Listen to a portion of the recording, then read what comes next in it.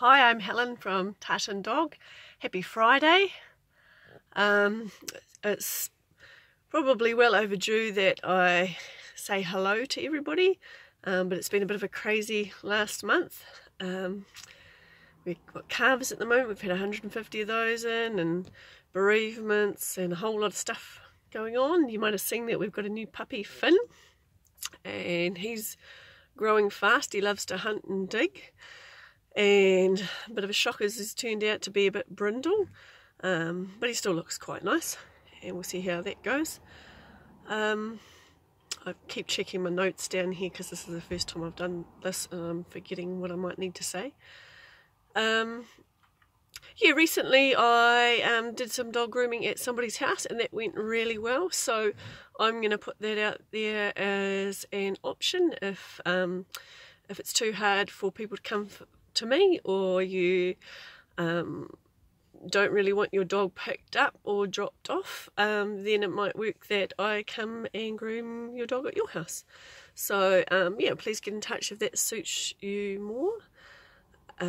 Also, I just wanted to let people know that it's the last of our winter specials is just this August, but if you do book in August, even if it's a September appointment, then you can still get that discount, which is on the website, 20%. So yeah, Friday, hooray, end of the week for a lot of people.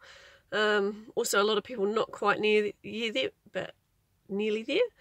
I was going to try and make it something funny on Fridays, and I really struggled this week because it's been a big long week and tough in places, and not a whole lot of funniness.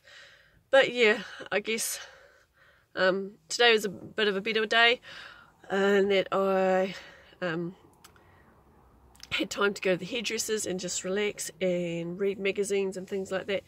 But the thing that devastated me the most, which wouldn't usually, because I used to be so much more in the adult world, but I read today that, and it could be just a rumour, that Emma and Lockie Wiggle are going to get a divorce, and that is big news, and I felt more devastated for myself that is now my big news, that I am so invested in Emma and Lockie, and my kids are so invested in Emma and Lockie, that is the worst news I've heard today.